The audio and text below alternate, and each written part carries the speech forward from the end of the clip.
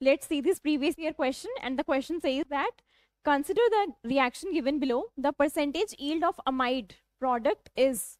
आपको एक reaction given है जिनके आपको masses भी given है, and you have to tell the percentage yield. So this question is actually based on limiting reagent. What is a limiting reagent? It is a substance which gets completely consumed during the completion of reaction. So the key concept here we will be using is limiting reagent. That can be calculated by dividing the number of moles with stoichiometric coefficient. Also, we should know how to calculate the percentage yield, that is equal to the actual yield upon theoretical yield, actual mass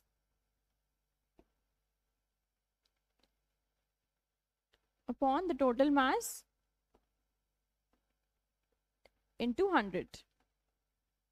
So by using these two concepts, let's solve our question. So first of all, let's calculate the number of moles for these two reactants. So number of moles will be equal to given weight upon molecular weight. Molecular weight for this is 140.5. That will almost be equal to 10 की power minus 3 number of moles. Further, for this reactant, number of moles will be 0.388 upon molecular mass is 169 gram per mole, and on calculating it will be equal to almost 2.29 into 10 की power minus 3 moles, right? Now you have to tell the limiting reagent. For limiting reagent, you have to divide this number of moles with stoichiometric coefficient. Here also 1 and 1 stoichiometric coefficient. That means limiting reagent will be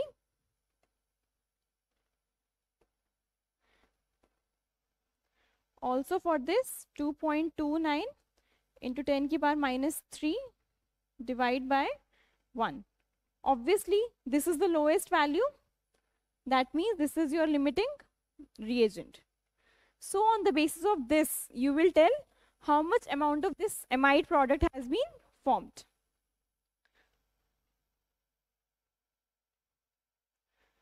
Further, अगर इसका 1 मोल है तो इसका भी 1 मोल product बन रहा है. So therefore, अगर हम इसके इतने मोल्स लेंगे, so this much moles of this product will be formed. That means from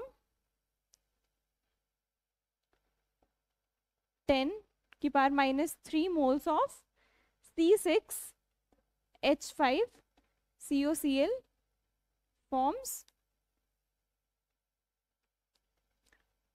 10 की power minus 3 moles of this product, that is C6H5CON C6H5 whole twice, right? But ये तो क्या है हमारे number of moles.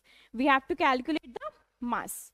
So that will be equal to 10 की power minus 3 into molar mass. Molar mass of this compound is 273 gram per mole.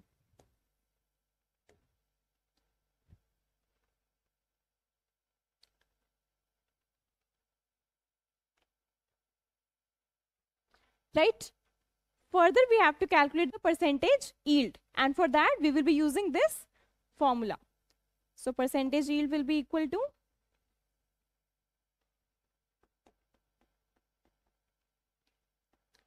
the actual mass. So the actual mass is 0.210 gram,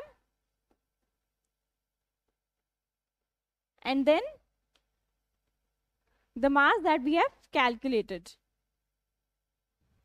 So this will be equal to 0.273 into 100. So percentage yield will be 77%, right? So your correct answer is 77%.